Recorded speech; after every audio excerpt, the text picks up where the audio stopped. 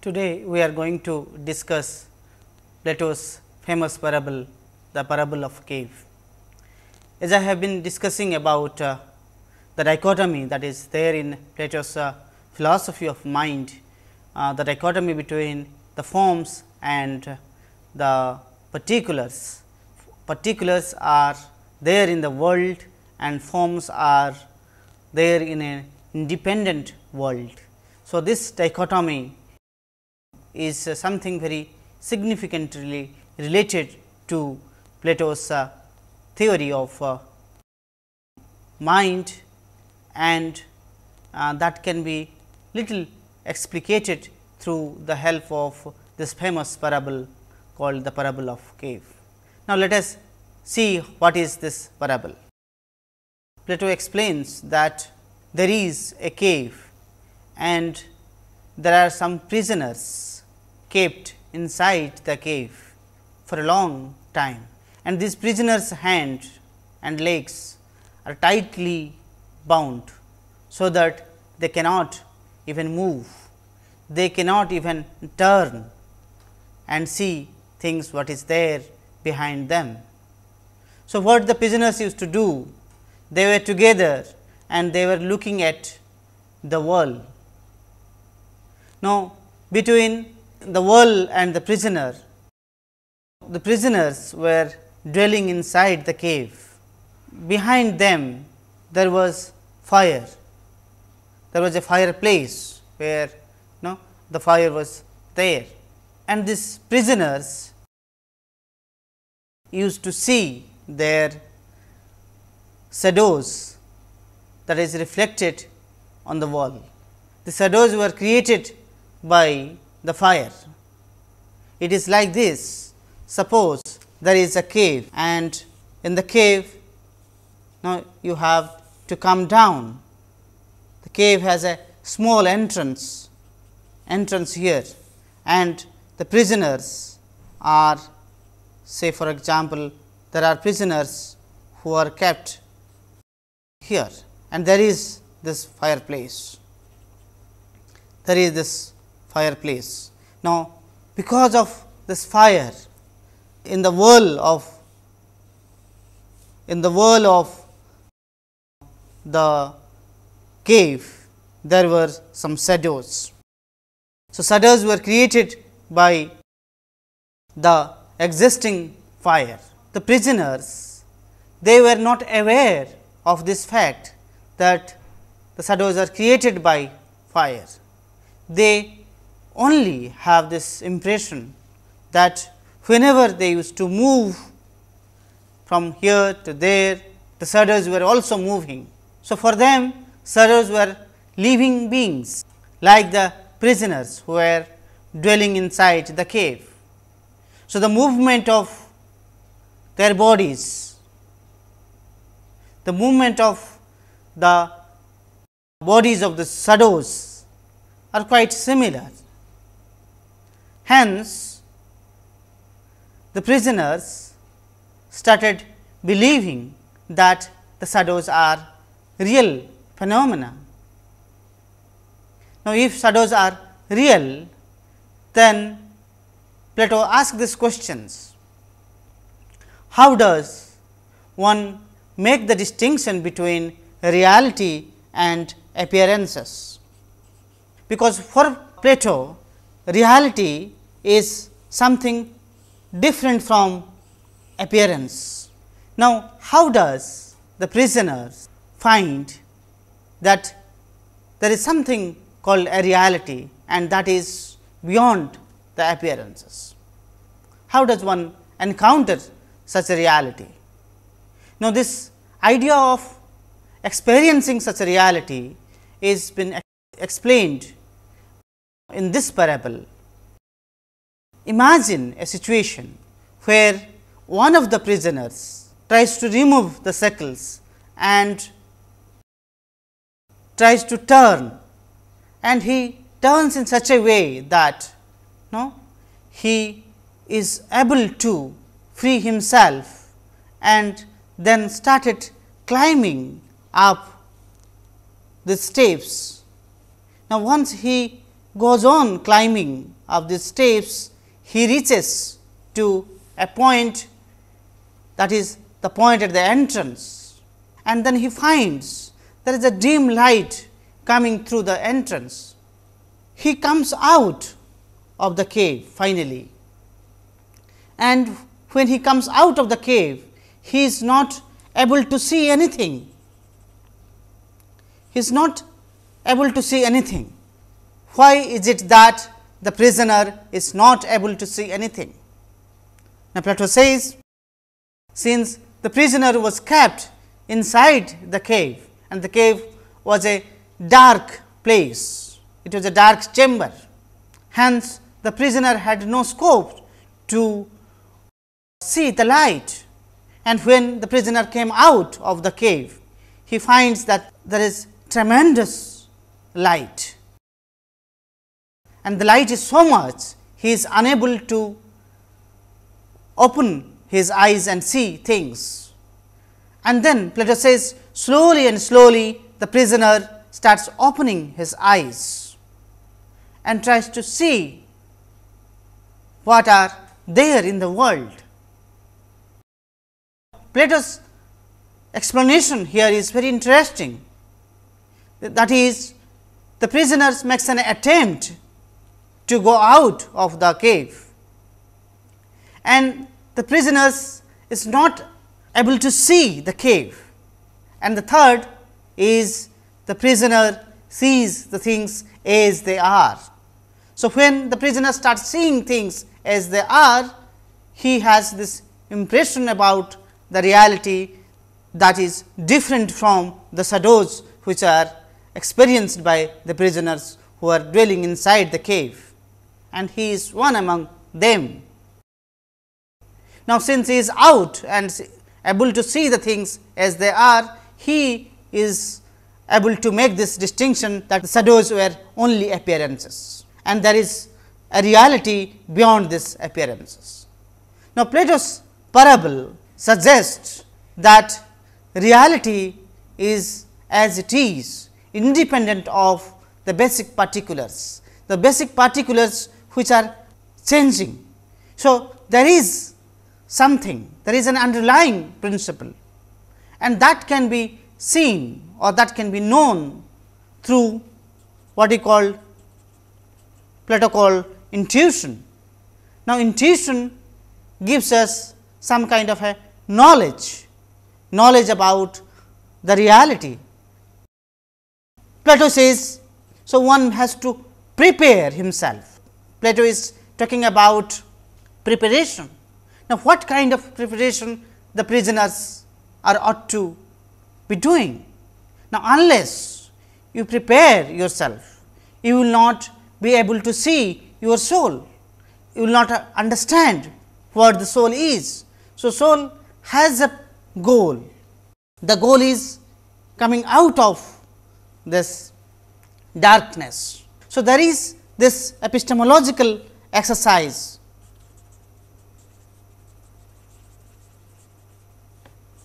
There is this epistemological exercise in Plato, where the soul is aspiring. The soul is aspiring to know what is the reality. Now, this aspiration demands some kind of a preparation. Preparation is through, we can say, contemplation, reflection. The soul, which is a conscious being, must reflect on things that are experienced. So, this experienceable phenomena are real or not needs to be understood, and that is why Plato talks about this parable. So, the parable is a very suggestive one, and it suggests that when the prisoner understands that there is a reality, and this reality is something different from the appearances, Plato talks about truth. So, it is the truth which has been known, and truth is universal for Plato. The light of the sun is a kind of a metaphor used in the parable to talk about truth, because you are not able to see truth as it is. You are not able to see the reality as it is. Hence, what is necessary is that the self slowly and slowly comes to know what is been given to him and what is the reality.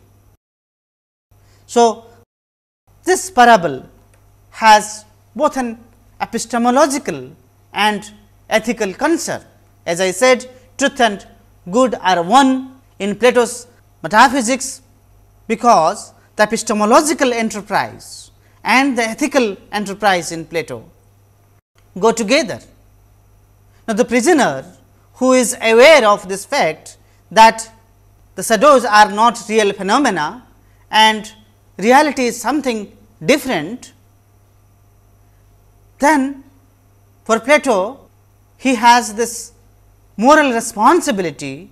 In fact, the prisoner who is an enlightened one has this moral responsibility to go back and tell the other prisoners or free the other prisoners who are in the dark, who still thinks that the shadows are real. Now, look at this idea of steps. Steps are nothing but struggles with a lot of hardship. You need to climb up. So, climbing up is talks about some kind of an upward movement. It is a movement which signifies the freedom of the soul. Now, the soul cannot be bound by the behaviors that are caused by the body or bodily activities cannot bind the soul. The soul frees himself, and he frees himself because he puts him in this struggle. And so, this realization is a kind of an upward movement. Plato talks about the hierarchy of ideas. Now, goodness being the highest ideas, the idea of good is one of the highest ideas in Plato, talks about how does one understand each of them: kindness, justice, goodness. All these are nothing but the ideas that represent virtues. Good being the most abstract idea is realized by realizing the other ideas. So, when one realizes what is compassion, when one realizes what is justice, and then above all he also realizes what is goodness all about. So, one transcends these layers, these hierarchies, and finally, he is able to know what they are all. Ideas are united, they are not discrete phenomena. They are united because it is the soul which is working as a kind of a uniting principle, as a unifying principle, connecting this all experiences and understanding the content of these experiences. So, Plato's notion of soul, which is akin to the forms, is something very significantly analyzed by Robert in this paper. And one must look at the famous parable and try to see that how the parable of cave has got an epistemological aspect and also an ethical aspect. They are part of the whole story to talk about what is the reality, what is appearances, and how the reality is different from the appearances. The knowledge about the reality can be known only through the forms. Forms are the pure ideas. Therefore, Plato is talking about dialectics. So, the dialectical mode of analyzing, reflecting, questioning, suspending gives us knowledge, and this dialectical mode of knowing is nothing but an intuitive mode of knowing. So, Plato gives importance to intuition or reason as a source of knowledge. So, there are sense experiential knowledge and there are intuitive knowledge or rational knowledge, dialectical knowledge, knowledge that involves dialectics. Now, these two sources of knowledge are different in the sense that the knowledge about the particulars, the knowledge about the world is directly given to us, like for the prisoners the shadows were directly given, okay? And for the prisoners the things in the world as he goes out, things are directly given. Now, how these two givens are representing two different kinds of realities, and that can be discerned and analyzed with the help of reason. So, reason plays an important role constituting Plato's epistemology and ethics. So, therefore, we need to look at what is the locus of the reason. Does reason reside in the function of sense organs, or does reason reside in the soul? For Plato, the soul is a rational entity. It is not only a conscious entity, but also a rational entity. I am just using this term entity little differently, just to make sure that there are physical entity and there are mental or spiritual entity. Now, this idea of entity is always referred to the physical entities, but this notion of the spirit in Plato or the soul in Plato is something spiritual, in the sense that it is the locus of the reason. So, therefore, the knowledge and the knowledge about the virtues, the intuitive knowledge, the rational knowledge and the knowledge of virtues are one, they are identical for Plato. Plato also shows that these conscious activities in which the soul is engaged in differentiating the appearances and the reality, whether it is a cognitive activity or a psychological activity. For Plato, it is not merely a psychological activity, it is purely a cognitive activities, because the soul is contemplating on the forms. What is the nature of the form? Now, this idea of contemplation is something very significant, and that can be associated with Descartes' idea of introspection, self-reflection. Soul contemplates in order to have this self-knowledge, to know what is its identity all about. Is there a self? So, the idea of a self or self-identity can be derived with this contemplative attitude of the soul. Plato does not associate with the physical activities. There are physical activities.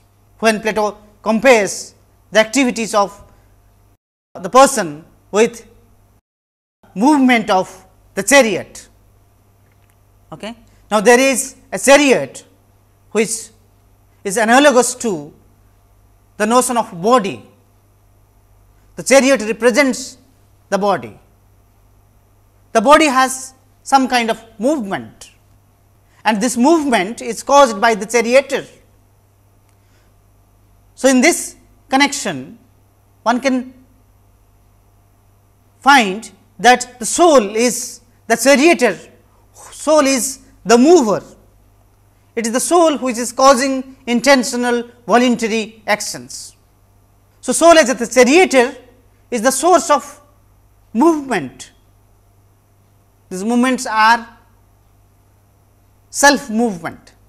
The soul desires to move, like the prisoner. The prisoner desired to move out from the cave. The prisoner could turn. Now, this idea of a turning is something very significant.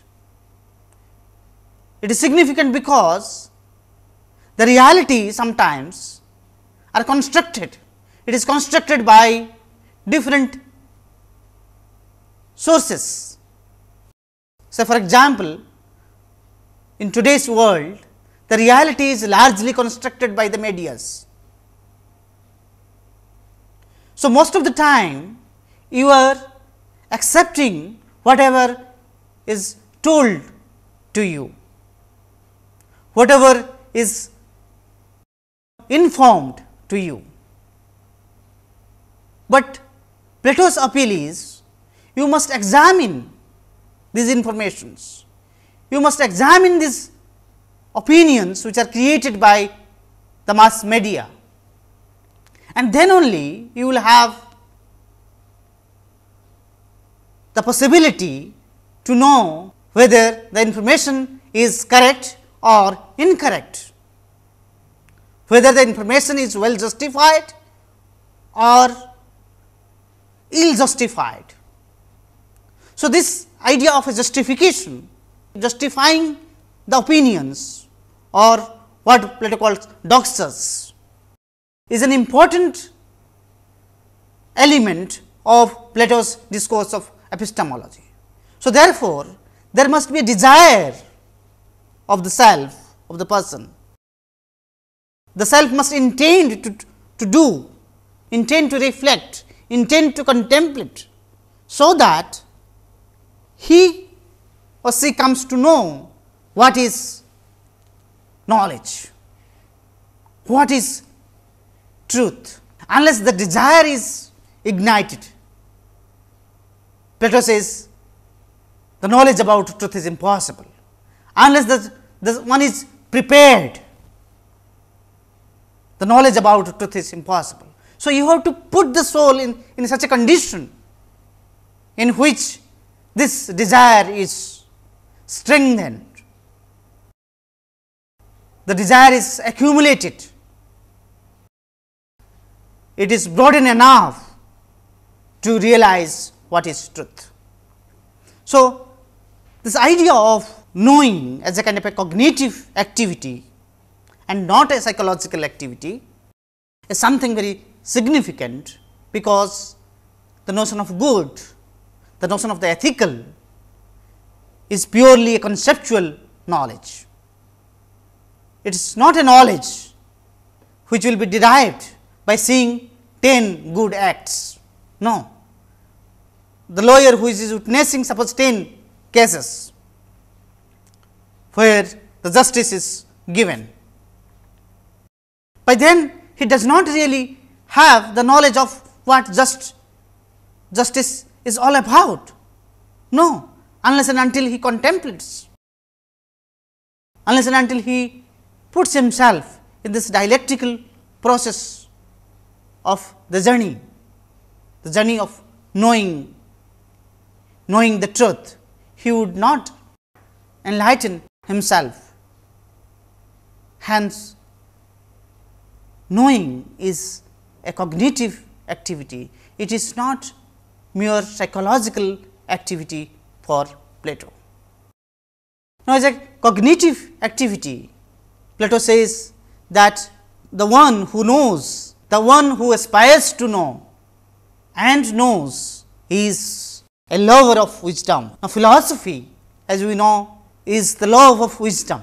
Now, this idea of wisdom or truth is something very significant. It is significant because it is not only an epistemological discourse, but this discourse also talks about the ontology of truth. it is not merely an epistemology, but it is also an ontology that talks about that yes, there is truth and there is also a lover. There is also a knower who knows the truth, who enlighten himself. He is a lover because he is keen to this virtue of knowing. He cultivates this spirit of knowing and enlightening, and that is why Plato's epistemology is very much linked with the ontology and ethics. So, these three in fact constitute some kind of a triangle, where you have epistemology, this will be ontology, and ethics, because knowledge about the truth or goodness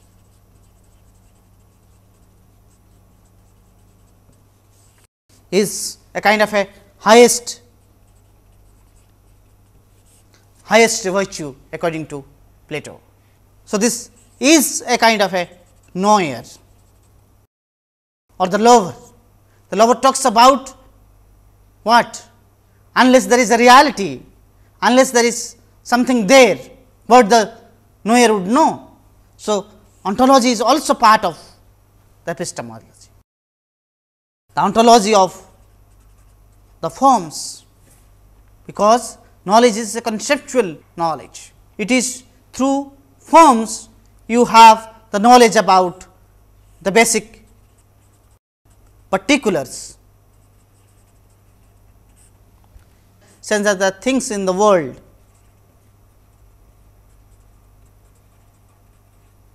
are the copies of the forms. So, this epistemic concern of the knower is something very significant when we talk about Plato's notion of truth and the knowledge of forms. This idea of a cognitive action, that knowing is a cognitive activity, shows that there is a kind of a power of performing cognitive act. Soul has some kind of a power. Soul has some kind of a power, and this power is intrinsic to the soul. It is the power which causes voluntary actions. So, the source of intentional action is due to the existence of the soul. Soul is not absolutely merged with the world. Now, the kind of relationship, say for example, the forms and the particulars are having, or the soul is in between this, soul is akin to the forms, and it is through the forms I know the particulars. Say for example, when you talk about the form of horse, horse is a basic particular.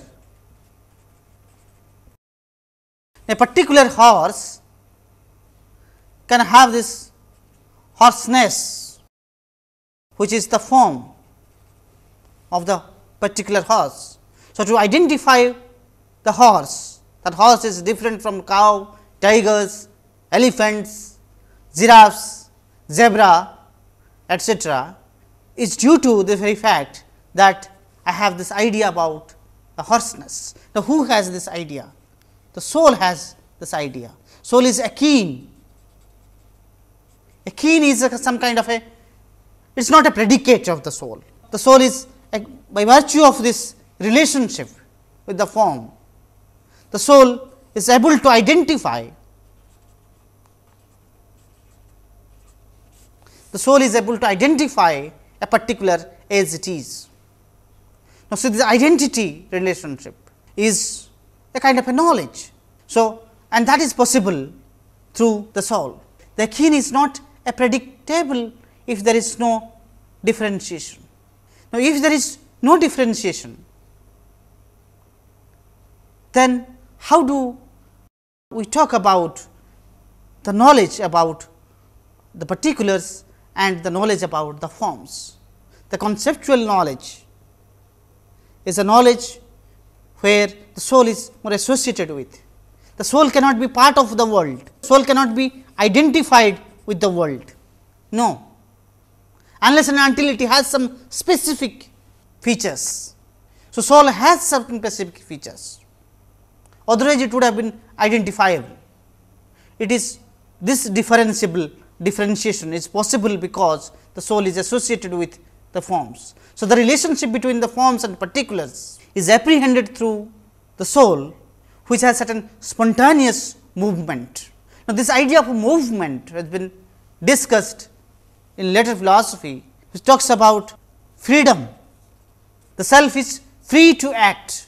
So, it is the freedom of will, as Kant would call it, which talks about or which is the source of action. So, the spontaneous movement of the soul implies that the soul is free. Soul is the creator of the movement. Soul is an intermediary between the two realms of existence, as I said. It is in between this. It is here you have ideas and here you have particulars. So, there are particulars, there are things in the world. There are things in the world and soul is in between this. It tries to relate to ideas and relate to the things in the world. So, hence soul is an intermediary between the two realms of existence, the eternal ideas, ideas which are universal, ideas which are universal and different from this mundane particulars, particulars that are there in the world. Let us summarize what is the metaphysical position of the Plato's notion of soul. So, the theory of soul says that every living actions are to be examined. The Socrates' famous slogan, an unexamined life is not worth living. As I mentioned earlier, that in Plato's philosophy, you will find that epistemology, ontology and ethics, they are the three foundation of the entire philosophy and they are related. There is a kind of a triangular relationship. They constitute a kind of a structure in which they revolve. Socrates' famous slogan that an unexamined life is not worth living is very clearly maintained and discussed by Plato's theory of soul. So, the soul has this desire, the soul has the higher aspiration to know what it is, to talk about its own self knowledge and self identity. Hence, it needs to contemplate on its activities, and this contemplation is a kind of an examination. We need to examine it. So, there is a kind of a presupposition in the theory of soul that an unexamined presupposition of living for an examined life. So, an unexamined life is not worth living. The ethical aspect of ontology speaks about the living of virtuous life. So, the ontology not only tells us that there are forms like goodness, justice, compassion, courage, etc., but how does an individual live through these virtues? How does one inculcate these virtues? The individual inculcates them, put them in their action and try to see the meaning through the cultivation of these virtues. Now, unless one cultivates the virtues, one would not be able to examine what they are, what is been given to them and what is its responsibility. So, there is some kind of a responsibility and this is what we call the moral responsibility. It is the responsibility of every individual to know what he or she is. Now, for Plato, that is the metaphysical principle of the soul. The soul has the desire of knowing, know the truth. So, soul is a metaphysical reality for Plato. Now, as a metaphysical reality, the soul, as Plato tries to show us, transcends its engagement with the empirical world. We are all engaged with the empirical world, because we are all performing actions here and now. Our actions have history, our existence has a history. It has history because it is happening in time. It is, we are here now because our existence has got some spatio-temporal location. Now, what is important is that we need to transcend this engagement, this interaction with the world, in order to know what is the reality.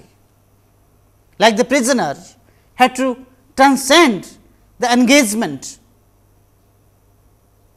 that they were having with his fellow prisoners, thinking that the shadows are only real, but the shadows were not really real. He had the responsibility, he could turn his psyche in such a way that he could go out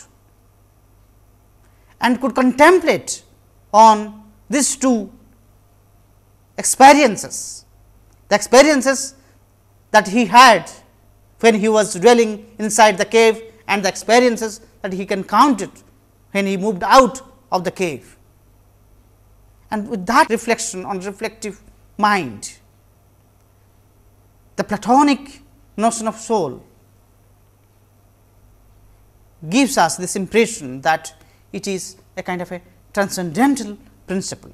The ideas by degrees vacate their position of transcendence and are seen to be dependent upon the soul. So, it is the activity of the soul that transcends various knowledge claims, various engagements, and tries to realize what is the ultimate truth. So, soul is the center of gravity in Platonic systems. So, when we talk about epistemology, when we talk about Plato's ontology, when we talk about Plato's ethics or the theory of values, where we locate soul, the soul is the center of gravity. It is there at the center, and these three are revolving around the soul. So, in a Platonic system of morals, ontology and epistemology, the soul constitutes the center of the gravity. However, it does not eliminate Plato's dualism. Even if Plato is thinking that soul is the center of all this engagement, its engagement with the morals, engagement with the mundane existing particulars, and its engagement with the forms, this notion of a soul as a center of gravity does not deny Plato's dualism, that there is a world and the world of particulars, and there are forms independent of this world. So, this ontological dualism is not denied, it is not eliminated, because the soul is only akin to the forms, they cannot be part of the particulars. The soul through forms tries to know the particulars, try to identify the particulars, that yes, this is what it is. So, this notion of dualism is very much part of Plato's philosophy. Now, one can reconstruct Plato's dualism. Robert tries to reconstruct Plato's dualism. Now, what kind of reconstruction Robert does? He says the soul, which is at the center of all these activities, could be a subjective factor of knowledge, and it is antithetically related to the object. So, that kind of dualism between the subject and the object, the knower and the known, are very much there in Descartes, in Kant. So, there is a kind of a dualism which probably Plato could be the source of it.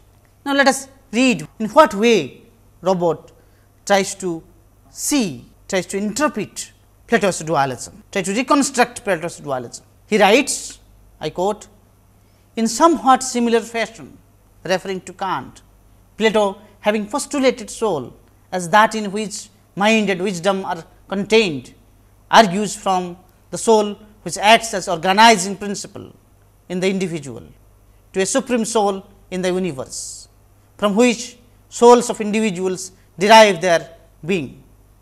So, it is with this we would like to conclude that soul is an organizing principle, soul is a unifying principle,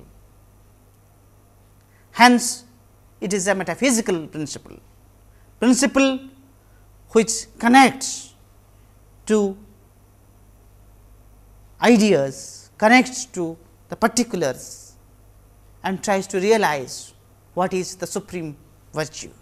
So, it is that where you find Plato is talking about how soul is the source of all kinds of motion. The Platonic notion of motion or movement, as I was talking about, freedom, is some kind of a rational movement. It is kind of a rational movement, the movement which is articulated by reason, and when it is expressed through physical action. Hence, one can also notice its affinity with the body. Soul is independent of the body and soul is related to the body. Soul is independent because it is the cause of its own motion. So, the mortal soul is, as Plato says, is the trunk of the body, and the immortal soul is the soul which has the reason, the spirit, and also can be divided into these three categories: reason, spirit, and the appetites. There are three forms of activities, where activity of the chariot and the activity which of these horses who are pulling the chariot. So, the charioteer, the soul, has the power to control the movement of the horse. At the same time, the chariot in itself represents a kind of a composed organic system like our body is, and the soul who is there in the body controls its movement. That is how the charioteer controls the movement and directs these horses towards a kind of a destiny. So, there is this notion of a destiny in Plato's philosophy. Destiny is to realize truth. So, truth is an ultimate end, and we need to realize following a dialectical process. This is the process which is cultivated through contemplation and reflection. It is a knowledge which is conceptual, not sensory. So, with this we will conclude Plato's discussion on the notion of soul. Thank you.